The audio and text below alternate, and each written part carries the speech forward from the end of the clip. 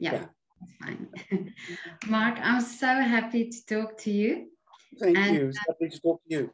Yeah, and I just want to find out how your situation was, how the situation was for you in lockdown in London. Can you tell me what happened in April? Well, I think in London it started in May 2020.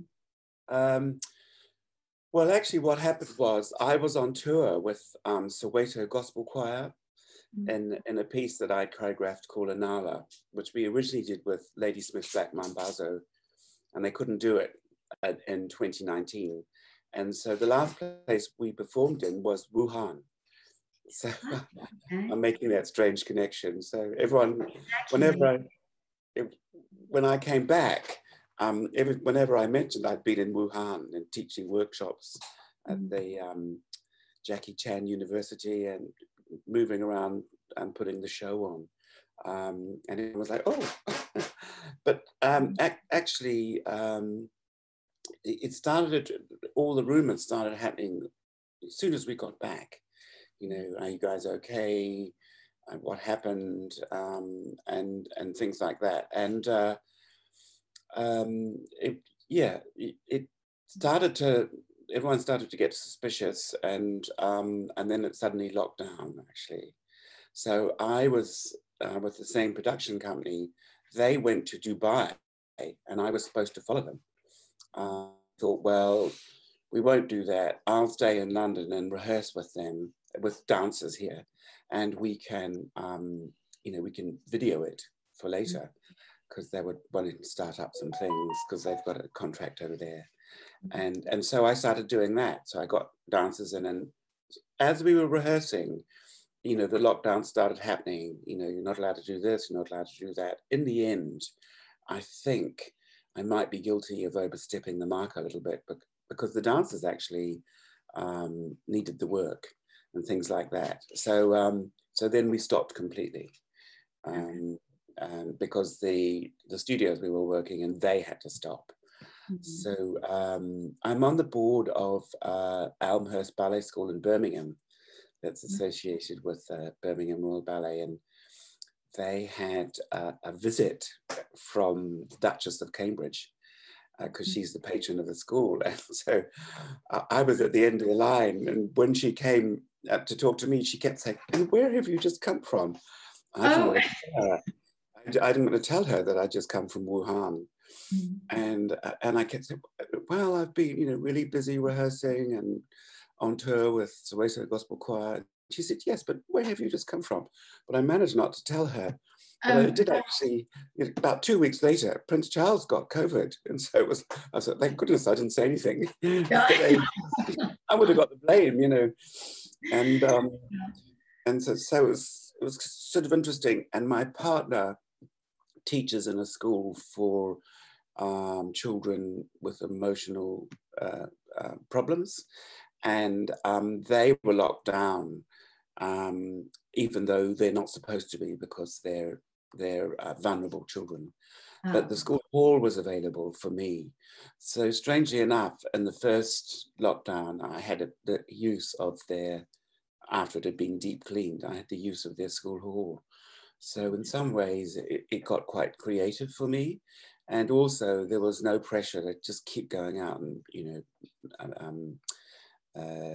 teaching and going to I'm on the board of a couple of charities.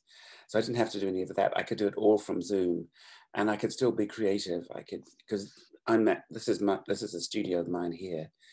It's basically our flat, which I've turned into a studio, and I've got a real studio in Portugal. But of course, we couldn't get to Portugal, and so it was very strange.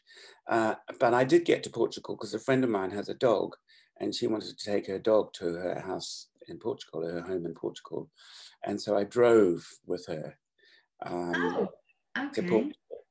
And that was possible. That was possible then.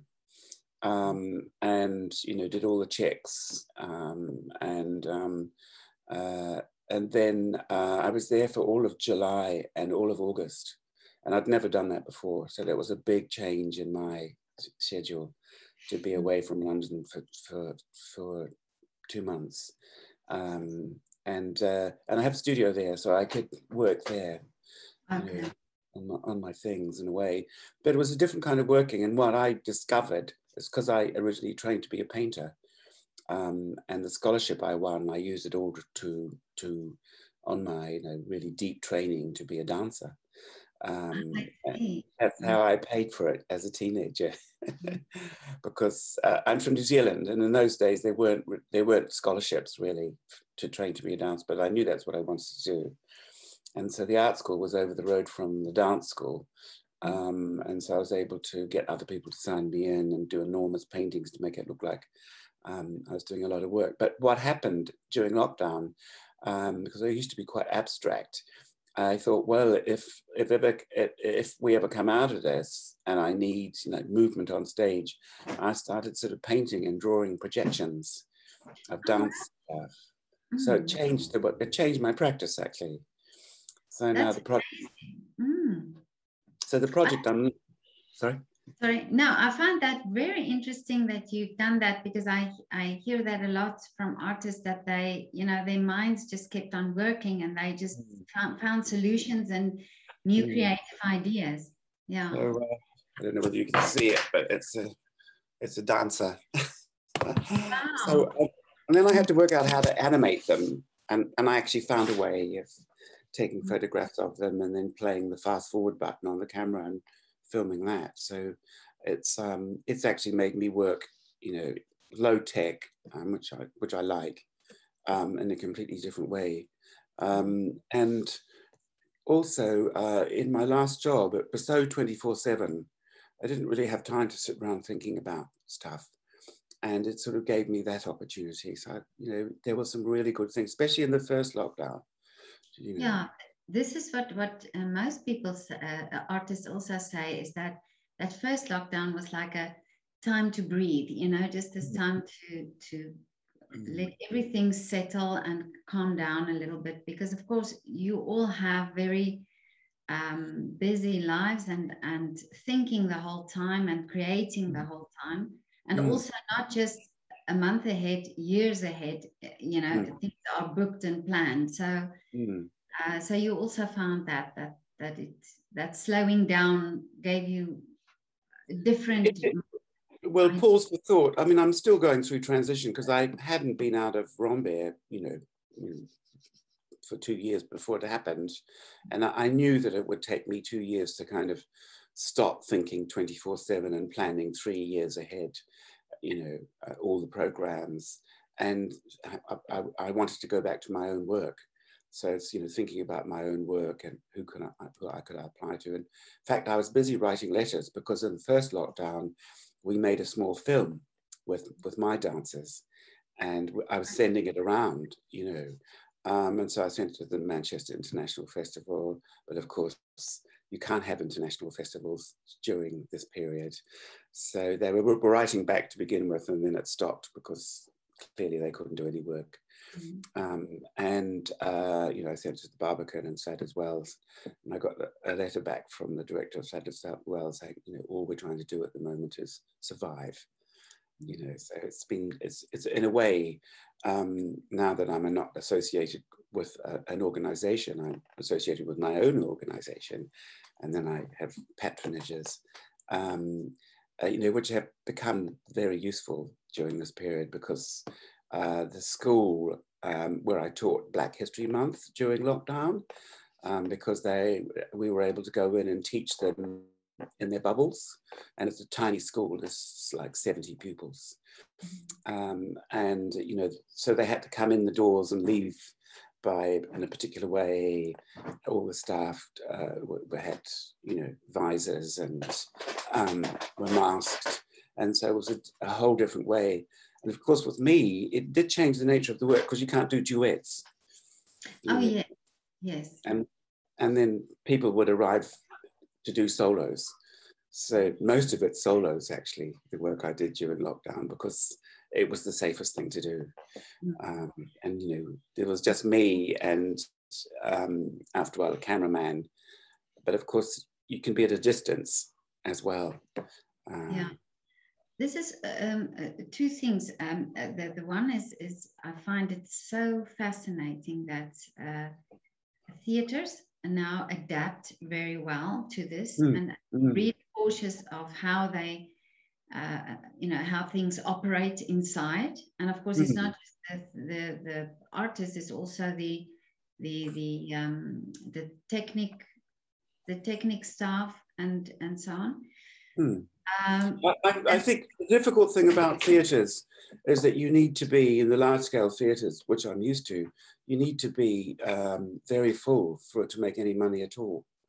And that's the thing that they've had to reconfigure how the organisation is going to make money.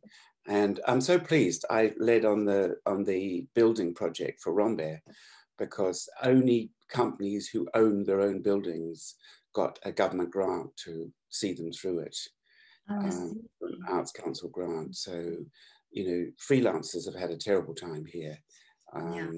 Because, but all over the world, all the freelancers are saying the same thing. But then you also said that, you could carry on, but in a different way. That's just rethinking how like you're saying, solos instead of pas de deux or partnering.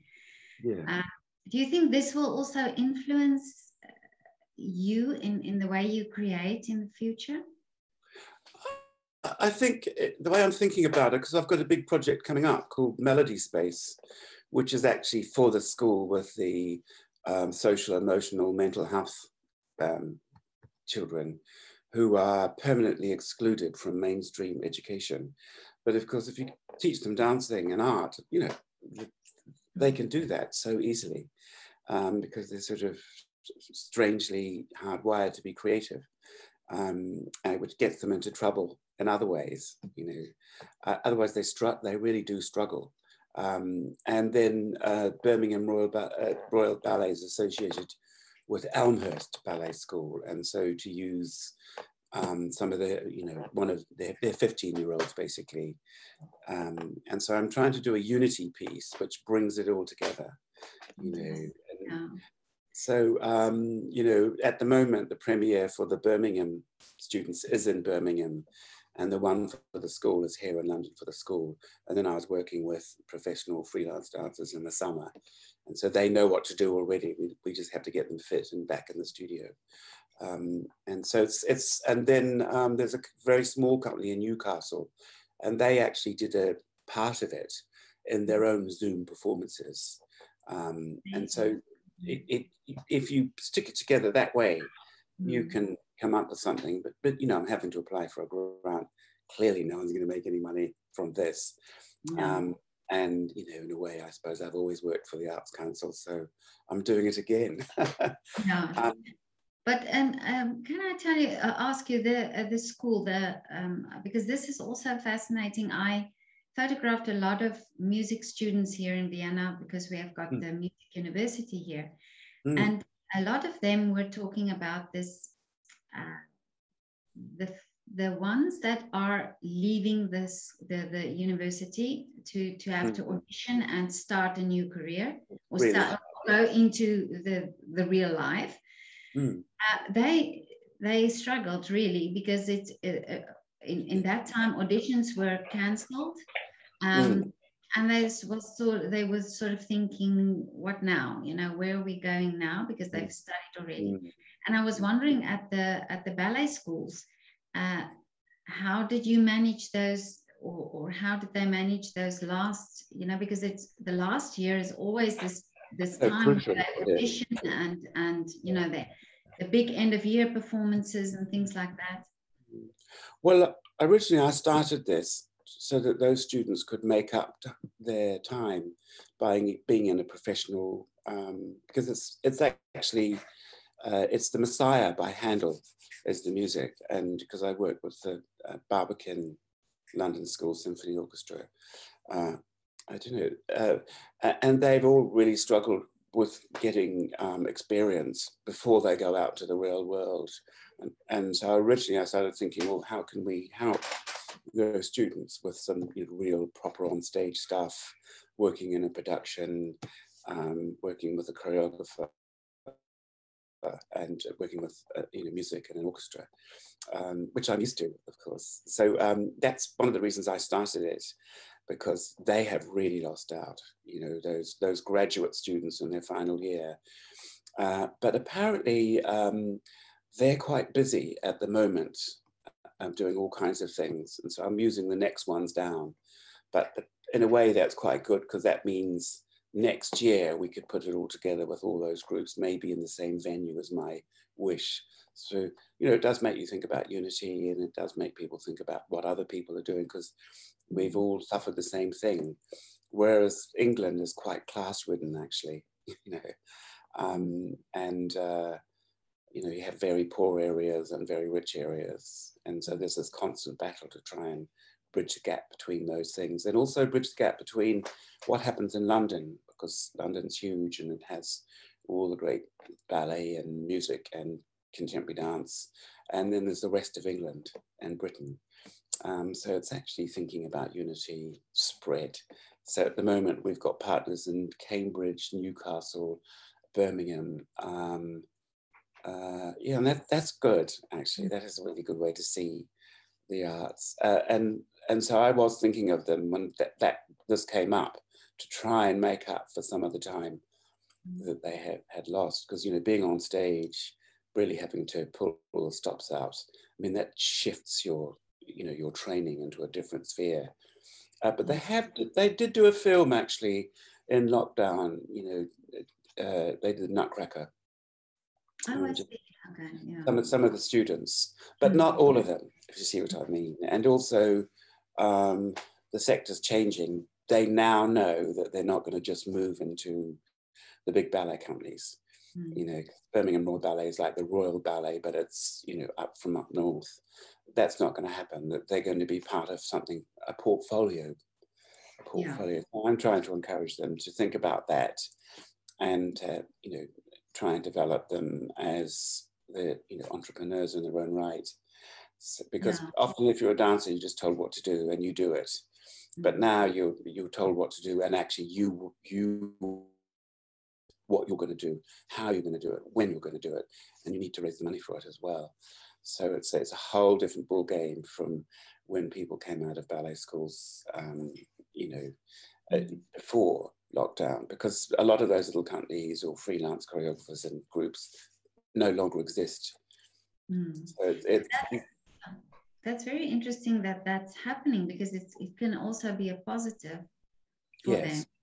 But another thing that I want to ask you, because I've spoken to many musicians say this, and I've recently spoken to dancers also who say this, that they, in this quiet time where they had, say, the first lockdown, where they were in their homes and they had to do class or Zoom class, and also by themselves, they actually rediscovered things about themselves, and they also thought a lot about the artistry, and also rediscovered what their bodies could do, and sort of focused more on that.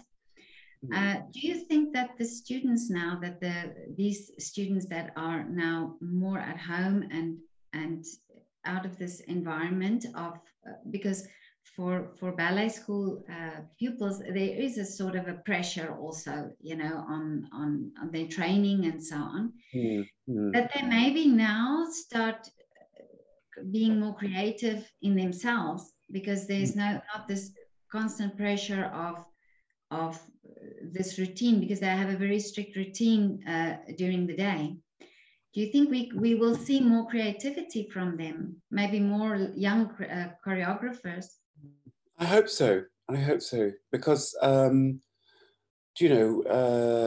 think in this country anyway, the government had started cutting back on the arts, because they said they had huge debts. And also some of them couldn't see that the humanities are vital to our existence. So I hope that's true. You don't know. And of course, they need stimulus, and they need to learn from people who have done it for years. And so being in a repertoire company, of course, you get to work with a whole range of people, some of whom aren't alive anymore, but you learn stuff. And actually, your fitness level goes up when you're having to perform every night for several weeks, rather than just sitting at home doing it on your own. That's a different thing. So you know, it has really impacted on, you know, what we call performing. And I think one of the things that might come out of it is that people see performing in a different way. Do you know that they're part of a much larger picture rather than just a tiny cog? And there'll be a different concept of what going to the theatre to see ballet is. And also with all the technology, and everyone's got used to Zoom. And as I said, one of the pieces for the larger thing was performed on Zoom, and it went really well, got a fantastic review. But that's quite good because it sort of sets up the rest, if you like. People sort of know what it is. And so technology will become more of live performance. And also it'll be different, and you'll be able to reach different countries, whereas people have to tour all the time. But there's a whole sector here that, you know, they're you know, good companies in London, small companies run by a single choreographer. And what they would do is they would go to Europe and back all the time. And that's how they would survive, because actually touring in Britain, it's really expensive. And most of the audiences in regional cities and towns aren't really interested. unless it's something gigantic, you know, or unless their kids are involved. And so at Rambert, I used to do it by hiring a local choir, and they'd bring all their relatives and neighbours. And then I have lots of brass bands here. And then I did another project where we used all the local brass bands. And that worked in a different way. It was much more cultural, actually, than the choir thing. And so I was always looking for those kind of options, you know, workshops for locals. If you had one person in the company that was from that town or city, it made a huge difference. You know, because it wasn't us showing up with something cool and from London. It was actually had something to do with them. So I think relating to people outside London, it's different now. That, you know, they all have computers, they all have screens, and it's looking for different avenues for performance rather than come to the theatre. Well, Mark, you seem to have been creative anyway in your thinking, and in, you know, so because this is just a new way for you to solve a problem and to get solution. Well, I hope it's a solution. You never know, of course. No. You know, I wanted to do a unity piece for ages because, you know, we're things like this. You think it brings us together in another way. But actually, it fractures us even more.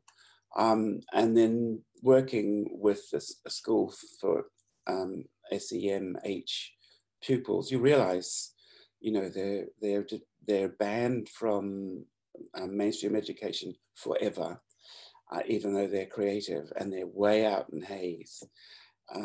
Whereas the Royal Ballet School or Elmhurst, that's associated with Birmingham, they're way up in Birmingham. So it could be a way of bringing all these little pockets together under one umbrella. That's what I'm hoping. So it's called Melody Space, you know, the space where the melodies happen. Amazing. And the music is Messiah, and so it's all in tiny little sections. And I did one of these pieces for Rambert in 2016. It's still online. You can still see it on BBC The Space. And it's called The Creation, which is another oratorio by Haydn. And I can have a look, yeah. Have a look. It's written in tiny, if you send me your email, I'll send you the link. It's written in tiny little bits, you know, because it's in 3 movements.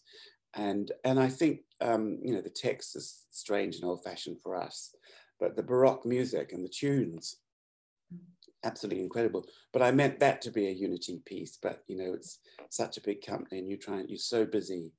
And I managed to get the Rambert School involved and the dancers and the BBC singers and Garsington Opera, but we couldn't bring groups who, you know, the big thing is that you, with those big things is that you can get people, I suppose, from the community to share the stage with top level dancers, and they don't need to be so elite anymore. Do you know what I mean? once upon a time you went to see this principal dancer and that work, but actually we don't need to do that anymore. There has to be other ways of viewing dance, you know, because it can come across as quite elite, and you know there's sectors of contemporary dance which are like that, and you know ballet can be like that. It's all about affordability and the ticket, but actually dancers have such a lot to offer society in general. This is what I really feel strongly about, is that we start talking about also art in education. And we're talking about the children now with their emotional problems, that they are excluded from mainstream schools. But I wish that we could start talking about and insisting that schools have art alongside maths and science, so that that's you know, compulsory to do, and from a very young age, from school entry, and that art is not just seen as a Friday afternoon subject or a little here, half an hour and there, but that it's really seen as very important. Because if I think those children that you're talking about now, this is how they express themselves, this is how they can express themselves.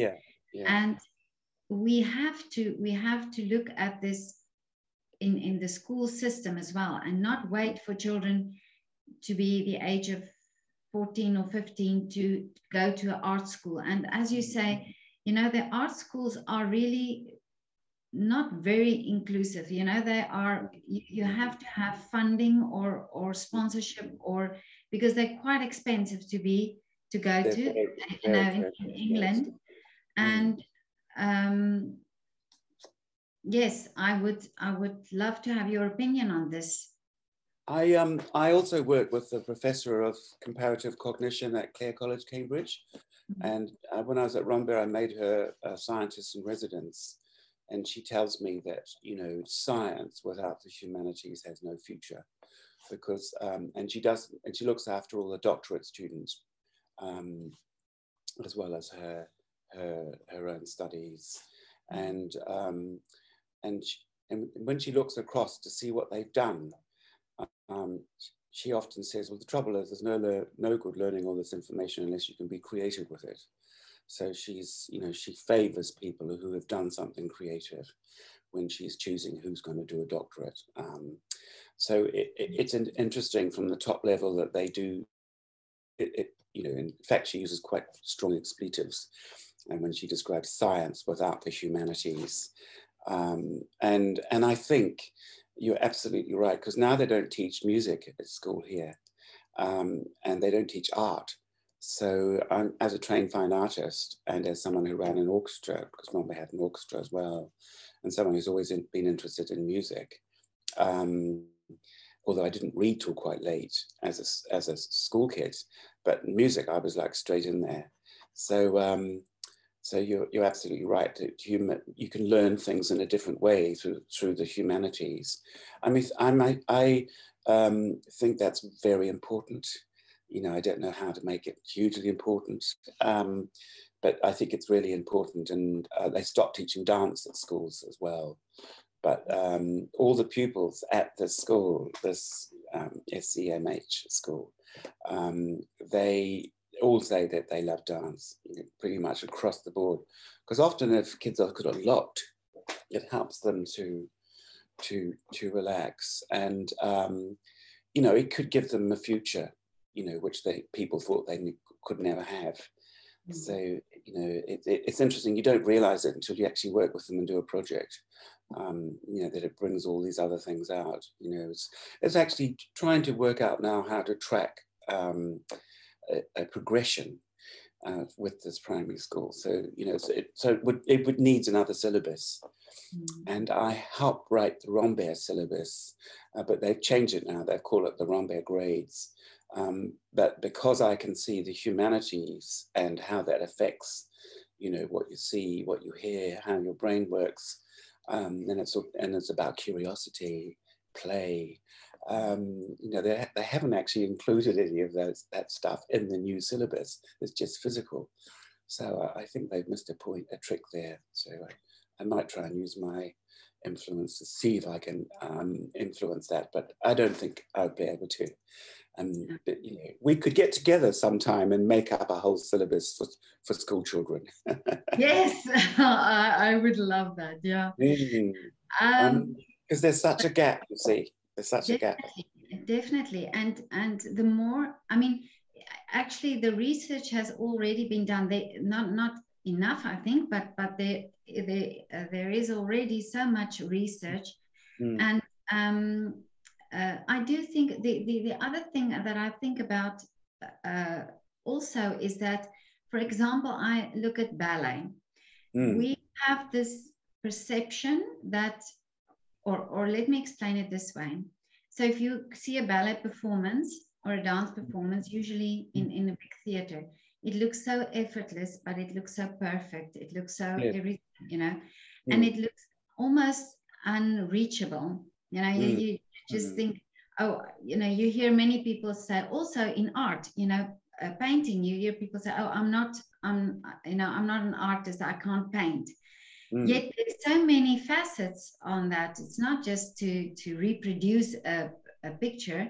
Absolutely. It's really, you know, so people's perception from the school already is, I can't draw, so I can't be a painter, or I can't be an artist.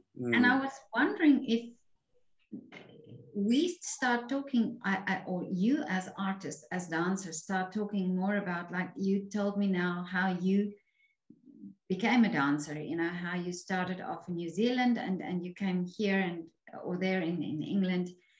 And many have this path that they go, that and all the artists I talk to have all different paths. Some come from musical families, some have nobody in the family whatsoever, you know, playing an instrument. Yet there was somebody on their path that gave them the inspiration, and somebody helped them. And if we start, you know, we live also in a world where people say, come back to reality, or dreams, you know, dreams are just dreams, or but this was your dream and it's coming true, and it came true. And so all these productions you are thinking about. So if we can teach children, not teach, but show people and show communities and show smaller communities what really is that the art is not just the part that you're on the stage. The art and the artist, it's part of this journey. It's part of this growing and learning and developing, because you didn't start off you know, having your leg up there. You started off in a you know, or most ballet dancers start off 4 years old in a small ballet class. So this, my question is, should we not talk more about the journey, or I know journey is a cliche, but the path, you know, how do you become this? I think it's about people following their dreams. I mean, you know, when I was little, my mother always took me to the ballet, and actually there was a girl next door, much older than me. But she used to teach us ballet in her back garden. Wow. And then when I got to university, and then I did fencing at school, so there was something about vocabulary and codes in me. And then when I went to university, I joined straight away. I joined the dance club, and one of the teachers said straight away, you know, if you could find someone to teach you technique for 8 hours a day, you could be a dancer. So, and then also when I was at school, they thought I was really musical, and I learned the violin, and then I gave up because I was boarding, and you know, the music teacher, the violin teacher, when I got the music teacher in the school, and they pulled me out of class, and they said, we could make you a fiddler. Oh, really? Please come back to it. But I couldn't, because I was boarding with a family, sharing a room with someone else, and they just made it absolutely impossible for me. But it came out in other ways, because I can read a score, so I could always help the conductor and the dancers by reading the score. In fact, I choreograph by reading the score, so it's directly linked to music. But I think those kinds of possibilities now are more shut down. because they're not seen as viable options for people to, for children to learn or for young adults to learn. I think there probably is a swing much more back to the humanities now, but you know, they're struggling. They'll struggle for ages because COVID cost such a lot. They will need to break that money back somehow. I don't know how they're going to do it, but you know, when we come out of this properly, the taxes will be much heavier. And, you know, when people die, they won't be able to leave things to people. They'll have to give it back to the government. You know, they'll be thinking of things right now to claw back the millions that they've spent. And they'd already cut it back because of austerity. You know, they wanted reserves. But by doing that, they didn't invest in anything. And so the hospitals weren't quite ready. The people weren't quite ready. You know, a lot of poor people in this country anyway got sick quickly. There was no investment in old folks' homes. They got sick. You know, very, very quickly, the NHS was overwhelmed. So it's, and they didn't have the equipment and everything was really slow. Of course, they've got the vaccine now, so that's going to change something. But I mean, I think to live a life through the humanities, in the old days, well, you know, in the 19th century, it used to be industrialization and what you can produce. But actually, we've done that so much, we're wrecking the planet.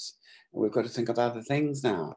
And that's where the humanities and the creativity and the arts comes in, and, you know, science and the arts. Is both the Royal Academy of Arts here in London and the Royal Society had celebrations to celebrate Professor Nicola Clayton and I working together. Because it was quite unusual for a choreographer and an artist and a scientist to work together so consistently for so long. So it's people say, oh, well, you're still working with her for, but actually it's been so fruitful in all kinds of ways. She's a child psychologist, a biologist, and a zoologist, and she studies crows and children and how they think. Of course, crows can do things children can't do until they're about 8. So it's actually it's really interesting. But because of Brexit, she might lose her crows. She's had them for 34 years because they live till they're over 40. So it's going to be a big blow. That's so interesting. Yeah, I would actually love to talk to her. Oh well, I can give you her number. Yes. If you like. Do I have your? If you text me your number, and then I can put you in touch. Yes. Yeah, she's really interesting. I think, and yeah, from a science thing. Yeah, I actually there's a marketer or a writer in America, Seth Godin, and he talks a lot about the system, the school system being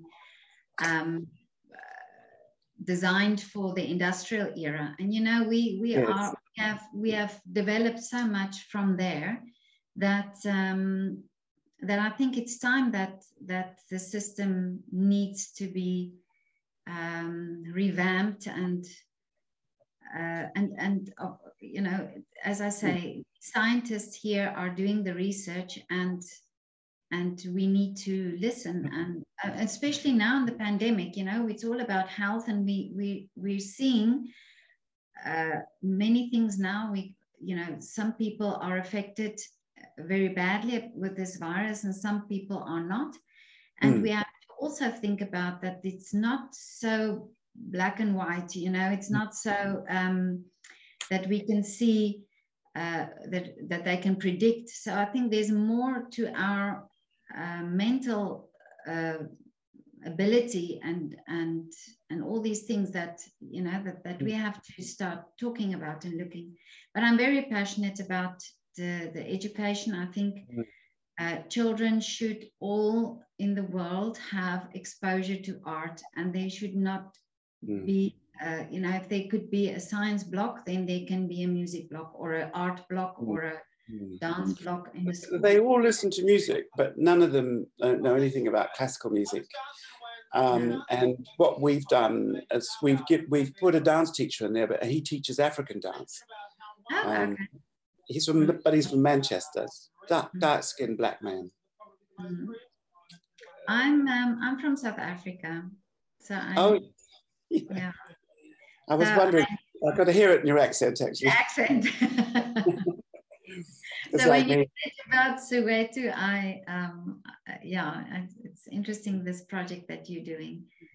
Yes, they asked me in 2014 to do it, actually, and I had to go back to South Africa and meet Joseph Shabalala and Lady Smith Black Mambazo, and they really liked me. But I'd done it already in New Zealand because I'd worked with the Royal New Zealand Ballet and one of the tribal groups, and it was terrifying. You know, I never and put them together so that they would tour one show, sold out everywhere. It was amazing. But they now have a director. This sounds stereotypical, but she's from America and doesn't really get it. So that work has gone back just to having elite ballet dancers doing Sleeping Beauty and Swan Lake. As much as I like those pieces, but you know, but they could, because of what they are, they have the ability, those pieces, to reach out to a much broader audience than they think. It just takes imagination and inviting people in to look on how they can join in. So, and South Africa is really fascinating because of all the different cultures they have.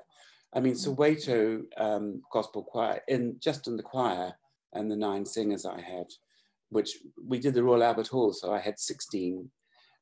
They're not all Zulus, you know, so they spoke 9 languages. Ladysmith were all Zulu, so it's sung in Zulu. And they wanted to make a Zulu ballet. And so they were originally working with the Royal Ballet here. And the director at the time, Monica Mason, said, you know, this is not working. It just doesn't, it's just the choreographer they had to try and blend those things. She said, why don't you call Mark? Because he did something with the Royal New Zealand Ballet that was a bit like this. And so they called me, and I went to South Africa and met them. They liked me, and the music was amazing. So it's like all these songs sung in Zulu, written by Joseph Shabalala and Alice Spero, one of the producers.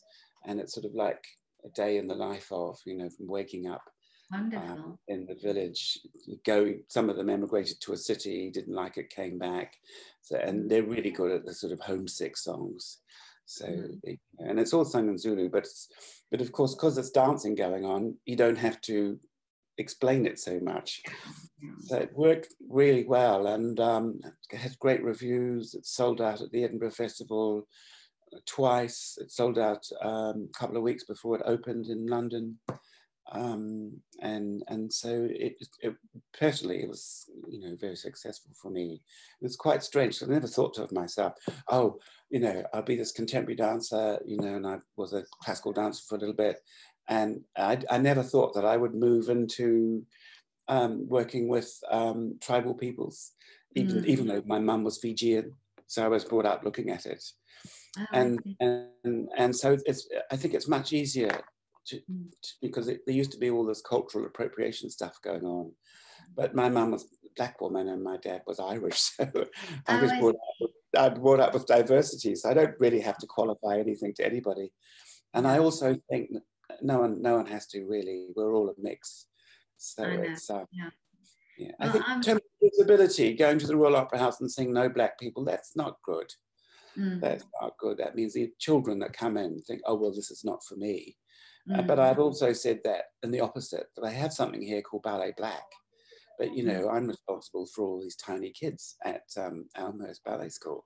So I don't want any of them going along and saying, well, this isn't for me, you know, because I'm not black. So you have to, there must be a way of unifying these differences. And that's why I want this piece to be about unity. And people have been very slow to realize, well, if I had some black faces, all the mixed race people think, well, that's for me, you know. Because in London, my partner taught in an inner city school for 8 years. And during that time, had very few white kiddies. So we know that the next generations are not going to look like, you know, walking down the street now. So I wanted Rambert to be like walking down the street in London. You know what I mean?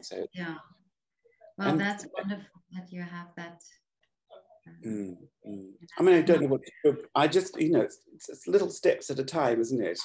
Yeah. Try to change awarenesses. But I think you're absolutely right. The creativity with children, just allow them to play around with more stuff and to give them opportunities and to think about their futures in a different way, in a much more positive way. Right. I'm not, working in the city, making loads of money and, or an industrialist or something, your purpose can be other things. Yeah. And many people have this misconception, I think, because even I know of ballet dancers who, young ballet dancers saying, if somebody asks, oh, what job do you do? And say, I'm a ballet dancer. Oh, no, but what's your real job? So there are some people who don't even understand that could be an occupation, so. Absolutely. Were you a dancer? Are you a no, dancer? No, I wasn't, no. Because Nikki's a dancer, the professor. She's a dancer. She was a dancer. So her specialties are tango and salsa. Oh, I see.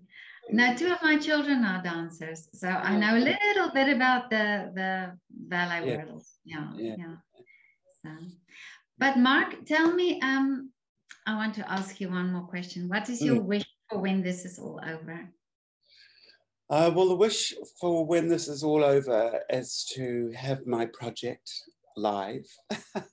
Yes. And to be able to think differently, to use different partners rather than being stuck with one company and one idea and just constantly trying to flog that, which is what the companies do now. I think they should all have their doors open to a much broader range of activity, and to be much more inclusive, not just in who you see on stage, in their education programs, in the way that the humanities can engage with the general population. That's the great big wish, and it's been my living for a long time, but I always feel in the arts world that it sort of strangles itself. We can't do this, we can't do that, and so maybe there'll be less of those abstract restrictions. Yeah, I hope so anyway. And all the pupils at Elmhurst, they now know that their lives are going to be not for one company, but actually a portfolio. So it's actually trying to imagine, what is that portfolio for them? So, one of the reasons I think I'm at Elmhurst on the board is to help them negotiate that, because all they've done is try and produce classical dancers for the classical world. But, very few or any of them get jobs as classical dancers. But the routes to classical dance now have also changed, and then also is that actually what else can you do with that knowledge? But the African teacher that I was telling you about at Elmhurst, he actually went to Hammond, which is a boarding school here for people wanting to dance. And so he did classical dance for 5 years. But then he went to Alvin Ailey. He went to Alvin Ailey School in the States. Yeah. And his mum was an African dancer, but they were from Manchester. So it's interesting. Yeah, that's the point, really, that there can be unexpected crossovers. And actually the best dancers I've come across here, the best African dancers anyway, were actually English, and they learned, Black English dancers who learned it here in England. So it's kind of amazing, really. I think that's so wonderful that the best African dancers have never been to Africa. Yeah, but it's that exposure that they also have there, and and not the cliche. And I think maybe also ballet is not that well. Not known about as much, in maybe African. Actually, there's a new book that's come out, and it's called Reclaiming Ballet, and it's written by an African, someone who's, I think she's Dutch. She's a Black woman, and if you look carefully at the origins of contemporary dance and ballet, it all starts in Africa. Really? Wow. Yeah. So I think that's interesting. Fascinating. Yeah. I think that's really fascinating. Yeah. And actually some of it, the footwork in African dance is so fast and rhythmically complex. And also there's something in ballet called a soda basque. And one of the tribes do what looks really like a soda basque. They jump in the air and turn around twice and land, which in classical ballet is called a soda basque. But it's kind of interesting. There were unexpected parallels and striking connections. That's between, amazing. Yeah, I'll go and have a look at that book. Yeah, I'm not sure whether it's out yet, but that's what. Yeah, but it will be. Yeah. Mm. Listen, Mark, you're such an interesting man. Thank you. My pleasure. Just one thing I actually forgot to ask you, but this would be fascinating. What did you do apart from all this wonderful creative work? Did you do something that you've never done before? Like, I don't know, baking or cooking or doing some other, because I know you said you've been painting, but here in Vienna was a baritone who bought chickens. Did you go to that link? Well, I had chickens when I was a kid. Oh, really? We lived in the country, so I had chickens, but it was no good me having chickens because every time people thought, well, let's eat one, I wouldn't let them do that. Oh, in the way that, so in the end, they had to give them away. Oh, okay. I've got fond memories of chickens. And then we moved into the town and we weren't allowed chickens. Oh, I see. What can I say? I've been quite obsessed with what I do. I suppose I've got a very influential friend who's a Shakespeare expert. And so I've learned a lot about Shakespeare just by being her friend.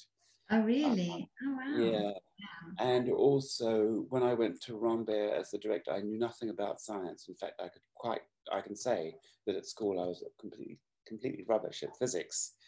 And I had my own physics professor who would come and have tea with me every 2 weeks and talk about Brownian motion and the photoelectric effect and E equals mc squared. And so I ended up making a dance about those things. But the big thing is probably contemporary art. Oh, I see. Yeah. Even though it is part of dance, somehow or other I ended up knowing a lot about that and science. I consider myself to be quite spiritual, and my professor friends, she says, well, I'm spiritual, I do yoga. And so those two big things, science and contemporary art, they're things I didn't really grow up with. And it was a big revelation to me, when I started digging deeper into science, physics especially, and it's the world of mathematics. So, and at school I was always considered too dumb to do things like that. But actually, what's important is to keep alive curiosity. Exactly. To feed children curiosity all the time. If they're curious about something, don't do it. I think this time has for many artists given them that just bit of freedom, to explore other things. And this is why I always ask, because it's very interesting, what things that you've thought about, and then when you come to a standstill, it's almost as if the artist's minds keep on going places, and exploring new things. And I think this is part of an artist. And I think this is also one of the things that I think when we could teach children art, this would be the result. We think now to teach them maths and science will, bring new development in the world, but actually art will, because when they were taught art, they become a scientist, then of course their creativity and creative thinking would be so much different. That's what I tell you about Nikki. Being creative with the information. Because what we have in common is that because she looks after all these crows, she has to work out that what kind of experiments she's going to do with them. And she doesn't know what the result is going to be, and she doesn't know, and so she has to keep coming up with creative things the whole time. And that's what we discovered we had that in common. because when I was working on the repertoire and trying to think of new ideas for dance, you've just got to keep going over and over and stuff, and putting yourself into that creative mindset and see what happens. And so there's something called flow, actually, which was discovered by a psychologist from Hungary called Csikszentmihalyi. And it's when you're doing something really difficult physically and mentally. So you get the brain and body meeting, and the inner critic shuts down. All your decisions feel right. You feel really in the zone and connected. So that's been quite interesting, especially for dancers. So we've also we've been trying to work out whether dancers can learn new things every day, quite complex. 20% of them are dyslexic, but they have this other skill of learning all this complex stuff physically and mentally. We've been trying to work out whether that's a transferable skill. Oh, I see. Yeah, well, I think, these things also, these qualities that you're now talking about, there are so many that you find in artists, that also in musicians, and I think these are things that if we can give this to children, of course, how wonderful would we have a society not just appreciating things and appreciating art, but then also having these skills to create a better life. Absolutely. I think curiosity and creativity does give you a lovely life.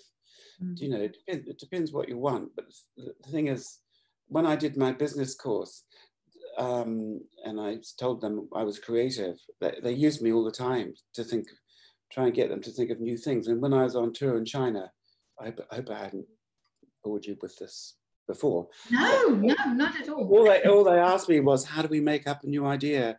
China, we work really hard, really, really, really hard, but actually we're just no good at making up new ideas, And so I was giving talks at agricultural colleges, and I wondered why I was there. And then suddenly it was like, my specialty is food, but how do I make up a new food? You tell me, how can I do that? And things like that. Because there's a way of thinking, isn't it? It's not necessarily, now we're going to do this, now we're going to do that. And then connecting the dots might take you somewhere else completely different. And that's where the humanities coming in. It's meeting of minds. It's actually the development of new cultures, because those things have met, and what I like about using a piece of music that was written in 1740 now is that you get sort of mental time travel, between all of those things. So our brain can mentally time travel much faster than anything else, because it's such a complex, amazing instrument. And of course, the older you get, the more experience you have that you can mentally time travel backwards and forwards too. So it's all of those things which the humanities can give you, they're invaluable from my point of view. So, and then when I wrote the syllabus, which I haven't published yet, but this is the dance column, and then this one is about connecting to other stuff like drawing, painting, listening to music, and this is how to look after yourself, because often young students, they just drive themselves into the ground once they get obsessed by something and forget that actually to be creative, you need to be quite relaxed. Exactly, yeah. No, exactly. And I think that comes also in time and experiences, because I found my daughter had a injury that put her off dance for a year. And actually in that time, she was young, and when I got the call and she told me, I immediately knew from my age perspective that this would be a year where she would learn a lot, Yes. And it was actually, that she, in that year, many people came on her path, and she learned many things and experienced many things that she still now talks about and still now thinks about. And And I think that's something also in this time. This is why I believe this year or how long it will be will for us all be have a worth. You know, we can, yes, there are many negative things, and I'm not dismissing that. And I know for some people it's financially really a hard time that they cannot imagine something else. But I think in a 5 years' time or more, when we look back at this time, we will really remember the good things and the positive things. And I think then we will see what this time actually did for us all. So I don't think we will, and not any of us will come unchanged out of this, you know. I just remembered one thing I have done, which I haven't done before, is I'm doing a coaching course. Oh, okay. Yeah. And it's called Transition Excellence, and it's from people who had top jobs and then they're transitioning into something else. You know. Yeah. And I thought, well, that applies to me. But actually the course is how to teach other people to do that transition, because it's all about perspectives.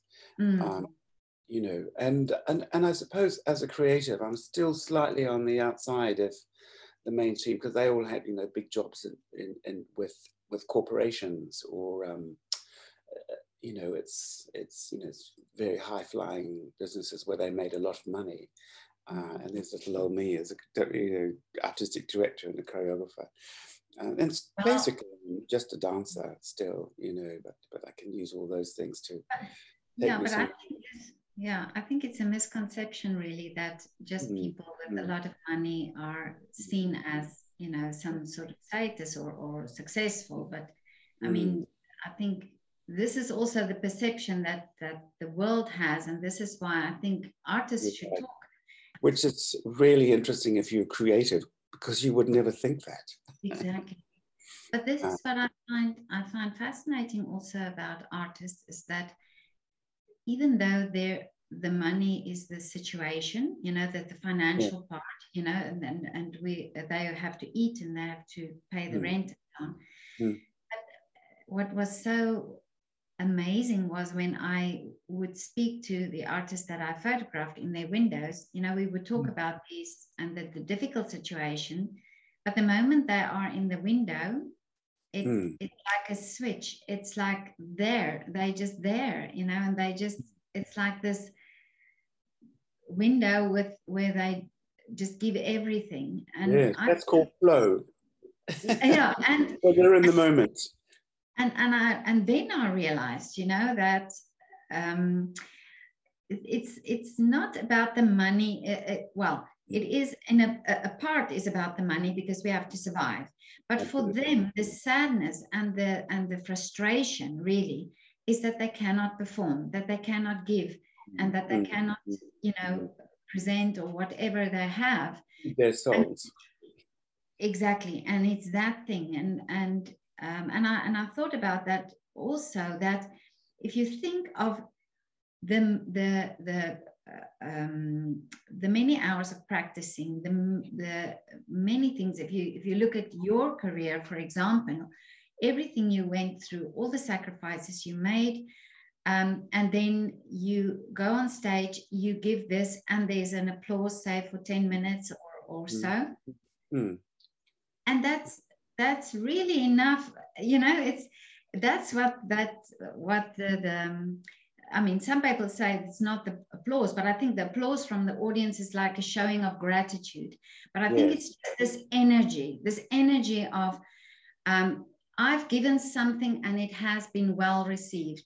And I think for artists, Nurse Cunningham described it as a kind of ecstasy, what you're talking about. Yeah. And I think this is the thing that people don't understand. You know, for artists, the frustration now is not as much as the government giving them more money, but the government opening the theaters, or the government, you know, choreographer explained it to me this way. He said it's like a bird being put in a cage, but just to make it worth, the wings are cut off as well. You know, and I think this is maybe this feeling, this frustrating feeling. Yes, it's different for me because I can go to the studio and still improvise and hobble about, making up steps and things like that. But I think for like freelance dancers, they can't because they need an audience who's going to respond to them. Yeah. You know, and also, I suppose at university, I had the pleasure of, in the holidays, I joined a street theatre group, and so I earned my holiday money by doing that. And I think a lot of dancers don't want to do that, you see. But you know, there are other things. Actually, if we could find a way of giving them the space, that's another thing. You know, how do you? Yeah. But the thing is, I think what creativity gives you is lots of different options, rather than you think about the creative brain being like a forest, and me always taking just one road all the time. It's not. It's, you know, they say no, go somewhere else. If the money doesn't come from here, look somewhere else. You know, Yeah. or if I can't perform, what else can I do that would give me that same thing? You know. This is a great picture that you're describing it now. Yeah. But I got that from doing the coaching course, actually. Oh, okay. I see. Because Okay. you know, I often think, well, what if they don't give me the money? You know, the project will fall over and all that sort of thing. And the answer is ask someone else if they'd like to be part of it, I suppose. So there's always other options. And I think it's quite difficult being a dancer because you're working in one bubble for one particular thing and one performance. And so it could be in the future that it can't be that. It has to be all these other things. There's an online presence, there's several essays, there's an art gallery showing, there's a street performance, there's, you know, working on the next thing. So you'll have to be like an artist. You've got several paintings facing the wall, waiting for some attention, and like working like that backwards and forwards. So dancers in the future, it seems to me that they'll have to be teachers, they'll have to be creators. They'll be you know, a lot of them here teach Pilates and you know, other kinds of physical disciplines in between performing, you know, because it's rather like being an actor. When you're not on stage, you're doing other things. So, but you know, people like to have that one thing sometimes, you know, and I always thought it was curious being in Rambert because the choreographers in my day never explained what they did. You know, you wouldn't go up to Merce Cunningham and saying, well, what's this all about? You know, he's making this wildly super physical, quite mad dance phrases and putting them all together, but not playing the music until the night of the performance. You know, it's wild electronic music, and then having incredible artists do the sets and costumes. It was, you know, that was so wonderful and refreshing. But you could never ask them what it was about. Do you know what I mean? Whereas now you can't do that with dancers. They need and want to know everything, or they're leaning into wanting to know everything because they're more curious and they want to learn. You know, they're not just there to obey the choreographer. So all our roles have changed in a way. I mean, choreographers don't want them to change because they love being in charge, but it's just not true anymore. You know what I mean? What going through COVID has meant that there are certain kinds of hierarchies I think have crumbled, actually. So maybe that was in all a good thing, I think, you know. Yes, we have to help them do it. I think, you know, it's hard to just look out in space and think, well, yes, all these alternatives, but if you don't have those alternatives and you don't know about them, it's going to be much harder. And I see that happening quite a lot. I worked with a filmmaker not so long ago, a really great young Black filmmaker, really talented. He'd never heard of Fellini. Do you know who I mean? The Italian filmmaker from the... Never heard of him. Never heard of him. You know, and he'd spent all this time at film school. You know, it's like, wow. Yeah. So at Rambert, just near the National Theatre and the National Film, the BFI. And so I went and bought it I bought one of the real classic films in black and white for him. Yeah. The thing about talent is it's not that common, and it's you know, very liberally spread, and so not everyone has it. And I used to audition people, especially choreographers, and I'd ask to look at their notebooks, because if someone's in the bubble, they're there all the time. They're not coming into it and out of it, like going for work. You're there all the time. And actually, as director, I sort of came out of it, because most of the time it was firefighting. So it was great, because COVID had given me the time to go back to full-time thinking about my own creativity. But there we are, you know. And of course, as I said, this is also what many artists say, musicians as well, conductors as well, know that they really went inside themselves and thought about it. But Mark, this has been wonderful. Thank you. Okay. Take care. Thank you so much. Bye. Bye. Bye. Bye.